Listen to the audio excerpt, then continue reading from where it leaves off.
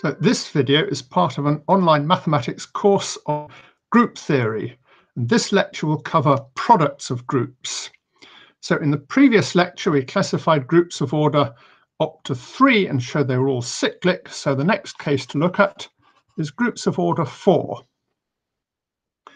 Now if a group is order 4, then by Lagrange's theorem all elements of order dividing 4, so they must have order 1, 2 or 4. Now if there is an element of order 4, say G, then the group consists of the elements 1g, g squared and g cubed, so is cyclic and isomorphic to z modulo 4z. So we may as well assume that all elements have order 1 or 2, so this means that x squared equals 1 for all x in our group G. So here we're taking G to be a group of order 4. And now if the square of any element is 1, then the group is abelian. So this implies xy equals yx for all y. And that's very easy to see because we know xy squared equals 1, and this is just xy times xy. So now we multiply both sides of this equation on the left by the inverse of x, which is just the same as x because x squared equals 1. And we get yxy equals x. So, now we multiply on both sides on the right by y inverse, which is equal to y. So we get yx equals xy. Here we're using the fact that y equals y to the minus 1. So we use the fact that xy squared equals 1 and x squared equals 1 and y squared equals 1, and we deduce that the group is commutative. And what we're going to do is let's classify all commutative groups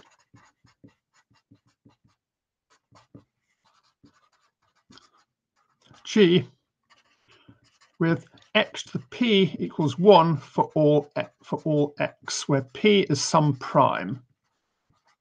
So here we're just doing the case p equals 2, but the case of all primes is no more difficult and will be useful later on. Well, what we do is we write the group operation as addition rather than multiplication. Then G is a vector space over the field Fp with p elements. So you remember there's a finite field which can be regarded as the integers modulo p, considered as a field with addition and multiplication. And it's a vector space because it's got this commutative operation of addition, and you can multiply by elements of the finite field of order p because p times x is equal to 0 for all x. We're now writing the group operation additively. So instead of saying x to the power of p equals 1, we say p times x equals 1. Well, we know how to classify vector spaces over a field. Any vector space over a field is just a sum of one-dimensional vector spaces which are isomorphic to the field. So G is isomorphic to Fp to the n for some n. Let's take G to be finite for the moment. I don't want to worry too much about infinite groups. So we just have an n-dimensional vector space. And you know an n-dimensional vector space for n finite is just determined by its dimension. So there's only one. So the commutative groups with this property, there's one for each prime power order. So G has order p to the n for some n, and G is isomorphic to Fp to the n by the where this just means the additive group underlying the vector space. So these are called elementary abelian P groups. And next to cyclic groups, they're some of the simplest possible groups. Anyway, let's go back to our group of order 4. So for order 4, there are 2 groups, Z modulo 4Z, the cyclic one, and Z time modulo 2Z times Z modulo 2Z, where this is just a sum of 2 vector spaces. We should just check they're really different, that there isn't some mysterious isomorphism between them that we've overlooked. So how do we do that? Well, if 2 groups are isomorphic, then they have the same number of elements of each order. So this has 1 element of order 1, 2 of order 4, and 1 of order 2. Whereas this group here has 1 element of order 1 and 3 of order 2. So the number of elements of various orders is different, so these groups are definitely different. It's possible for groups to be not isomorphic but have the same number of elements of each order, but that's quite rare. So this is usually a good way of distinguishing groups. This group is called the Klein 4 group sometimes.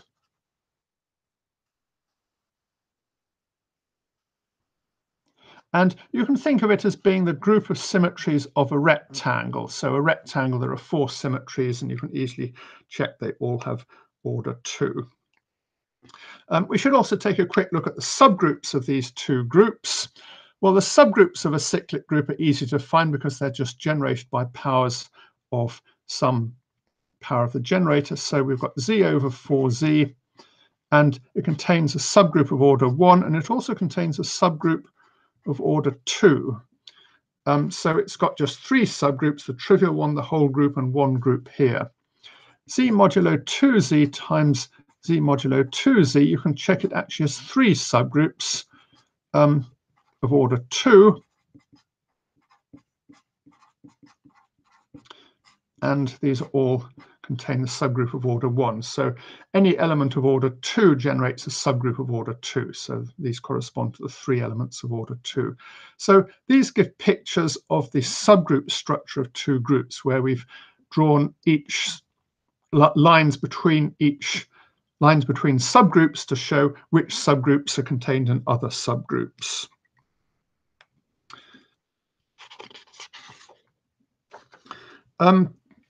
Next, we should talk about non-split extensions. So you sometimes write things called exact sequences that look like this for groups. And we say this is exact at B if these arrows are homomorphisms of groups, and the kernel of this map from B to C is the image of this map from A to B. So what does it mean for this to be exact? Well, it means the kernel of the map from A to B is the image of this map, which is 0. So the kernel of the map from A to B is just the trivial group. So this map is injective. So if your 0 goes to A goes to B, it means it's a diagrammatic way of saying this map is injective. Similarly, if B goes to C goes to 0 is exact, it means the image of B is the kernel of this map, which is the whole of C. So it means this map is surjective or onto. So when you draw a diagram like this, it means A is more or less a subgroup of B, B maps onto C, and A is more or less the kernel of the map from B to C. You write 0 here if the group is written additively. You sometimes write 1 goes to A, goes to B, goes to C, goes to 1, where this means the trivial multiplicative group if the groups are written multiplicatively. So we can write 0 goes to Z modulo 2Z, goes to Z modulo 4Z, goes to Z modulo 2Z, goes to 0, because z modulo 4z has a homomorphism onto z modulo 2z, and the kernel is just a group of order 2. We can also have a map z goes to 2z, goes to z mod 2z times z modulo 2z, goes to z modulo 2z, goes to 0. And this is because whenever we've got groups A, B, and C, we always get an exact sequence like this, where the map here is just projection to B and the map here is just the obvious inclusion.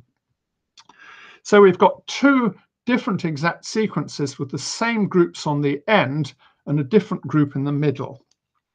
And it's a very common problem in mathematics that you sometimes get an exact sequence and you know the groups A and C, and you want to know what the group B is. And as we see from this example, you can't necessarily figure out what B is just knowing C and A. Here, A and C are both a group of order 2, and there are two possibilities for B. So if the exact sequence looks like this is called split.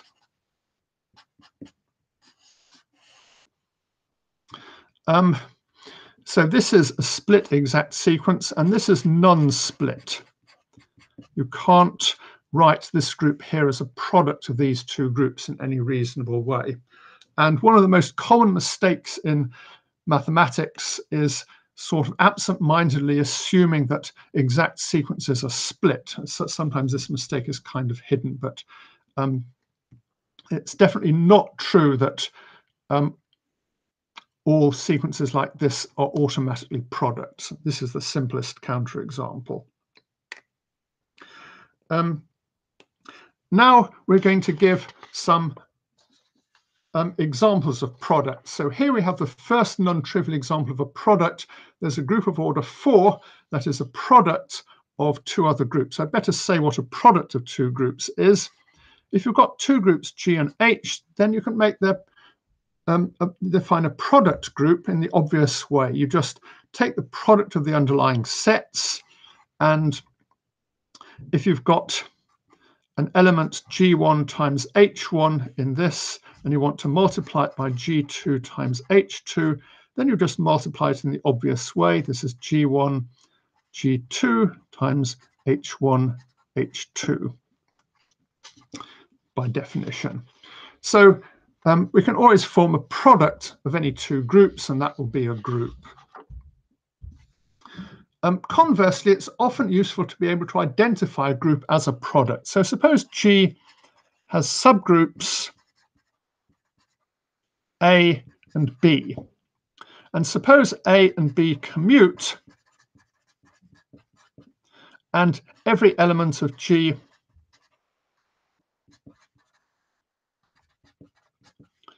is of the form A times B, with A in A and B in B in a unique way. Then G is isomorphic to A times B, the product of A and B. This sort of squiggly line means two groups are isomorphic. And the reason for this is we have a homomorphism from A times B to G, which just takes A and B to the product of A and B.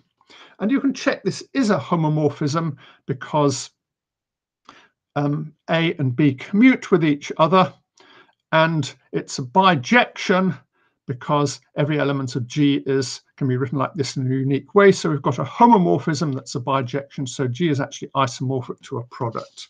And we'll be using this quite a lot to identify various groups as products in the following examples. So the first example is just the group of non-zero real numbers. So this is isomorphic to the product of the group 1 and minus 1 with positive reals.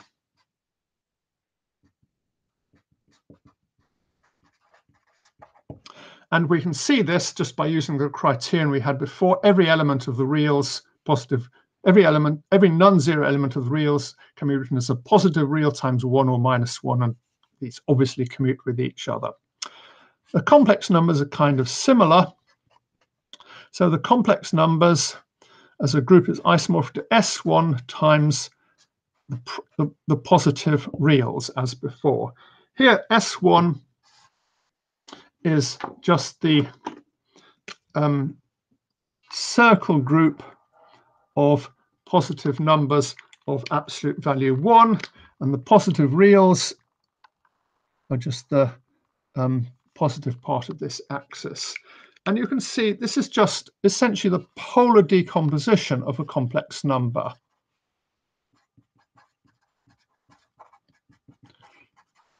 So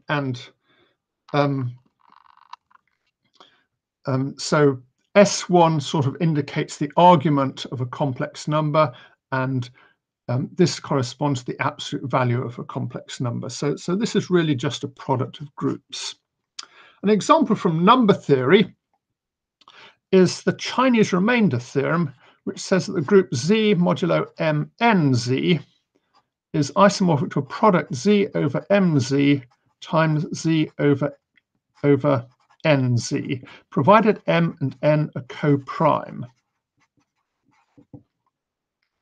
And again, this is easy to prove. We have a homomorphism from Z modulo MNZ to Z over MZ times Z over NZ, because we can just map the element 1 here to 1 here and 1 here. And the kernel is the multiples of the things that are multiples of M and N. And if M and N are co-prime, this implies it must be a multiple of Mn, so is naught in Z over MNZ. So if M and N are co-prime, the kernel of this map is 0. And these two groups have the same order, and this map is injective, so it must be bijective. So we get an isomorphism of groups whenever M and N are co-prime. Notice, by the way, we get, for example, that Z modulo 6Z is isomorphic to Z modulo 2Z times Z modulo 3Z. We saw earlier that Z over 4Z is not isomorphic to Z over 2Z times Z over 2Z.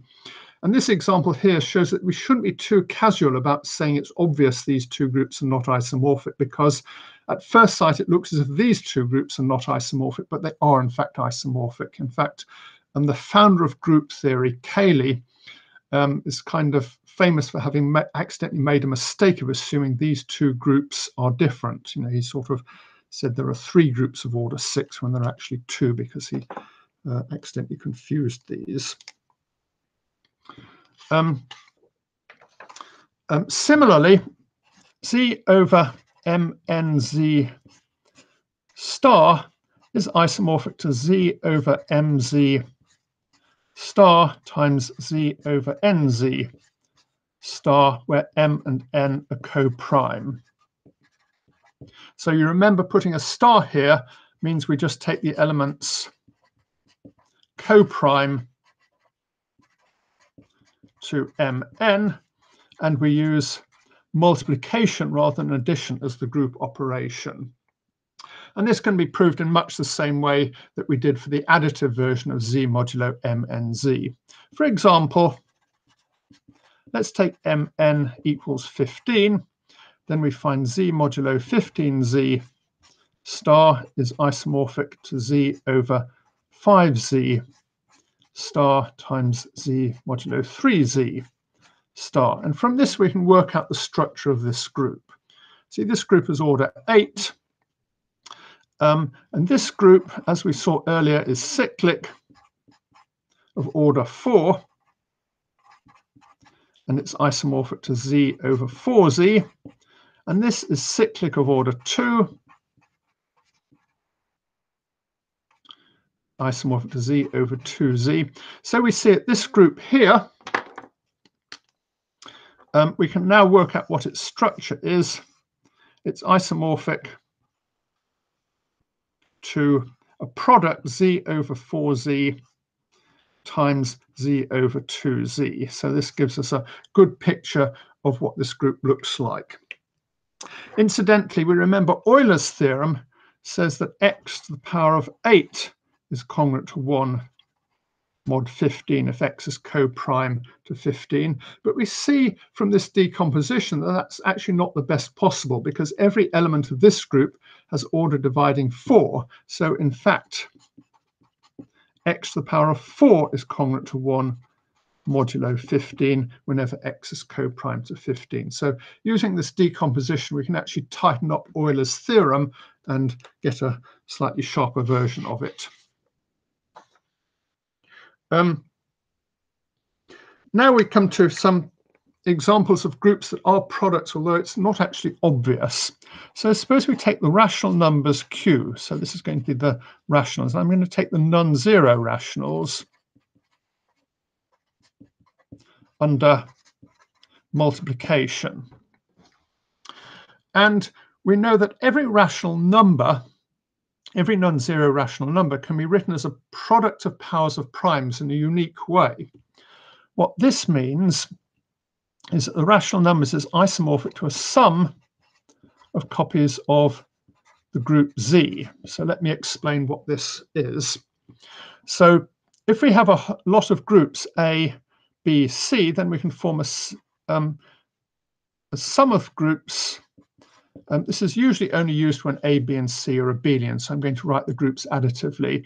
And this is going to consist of all elements where we take an element A from A and B from B and so on, with almost all of A, B, and C are 0 in the group. If we allow an infinite number to be non-zero, then we get a different group called the product of these groups. So for finite sums and products, finite sums are the same as finite products, because if we're saying almost all elements are 0, that's the same if you've only got a finite number. Almost all, by the way, means all but a finite number.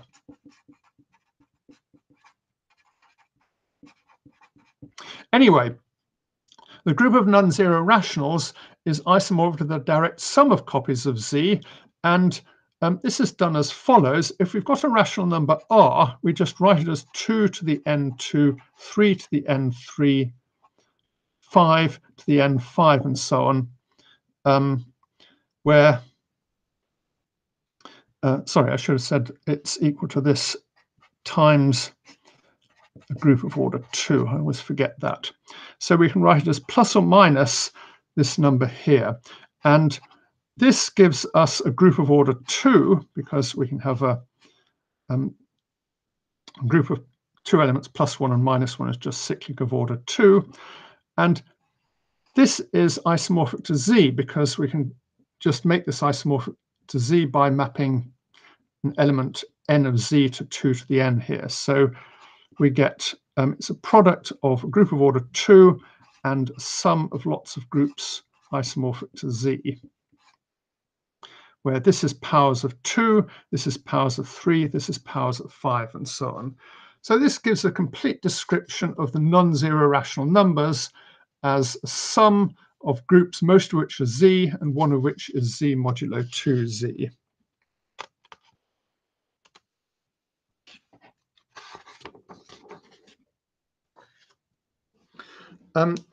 Another example of some groups that aren't quite obviously products are the rotation groups of various Platonic solids. Sorry, not the rotation groups, the full group of symmetries. So here, if I take an octahedron, say, the group of rotations is order 24, but its full group of symmetries is order 48, because I can also reflect in various hyperplanes, and I can also have a symmetry mapping every point to its opposite point. So altogether, if you count up carefully, you find there are 48 symmetries. So the full group of all symmetries of the octahedron is order 48. And this group splits as a product of 2 groups. The reason is we have a subgroup of order 24, which consists of rotations. And we also have a subgroup of order 2, which consists of two elements. One is the identity and the other takes every point to its opposite point. And you can see that every symmetry of the octahedron can be written as a product of a rotation and one of these elements here. And these also commute with each other. You can see this by writing these symmetries as matrices, and this then just becomes a 3 by 3 matrix with -1s down the diagonal, which commutes with everything. So we've got two commuting subgroups of the group of symmetries, and every symmetry can be written as something in here times something in here. So the group of all symmetries of an octahedron, which is order 48, actually splits as a product of these two subgroups. And exactly the same thing happens for an icosahedron. It has an automorphism -1 taking every point to its opposite point, and similarly for a cube and a dodecahedron. If we try this on a tetrahedron, it fails. So a tetrahedron, the full group of symmetries is order 24, whereas rotations has order 12, but it no longer splits as a product. The point is a tetrahedron no longer has a symmetry -1 that commutes with everything else. So 4 of the Platonic solids, their full symmetry group splits as a product, and the tetrahedron doesn't.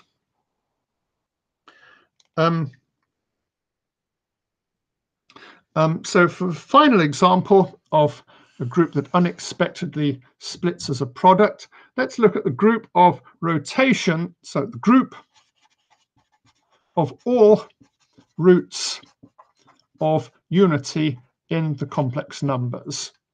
So if we want to get a picture of this, we draw the unit circle, and all roots of unity lie on the circle. So there's the point 1, there's a square root of unity, there are 4th roots of unity, there are some cube roots of unity and 6th roots of unity and 8th roots of unity. And if we go on like this, you see we get a root of unity for every point whose argument is a rational multiple of a full rotation. And this group sure looks like a circle. I mean, we've got a sort of dense subset of a circle, and a circle certainly doesn't split as a product, so it doesn't look as if this group is a product. But in fact, it splits as a product of various subgroups. So for each prime, we take all the roots of order 2 to the power of something. And here we take the roots of order 3 to the power of something, and so on. So we've got all these subgroups, and these subgroups all commute with each other. And in fact, every root of unity can be written uniquely as a product of elements in these groups. And this just follows from the Chinese remainder theorem. For instance, if we take the roots of order n, of order dividing n,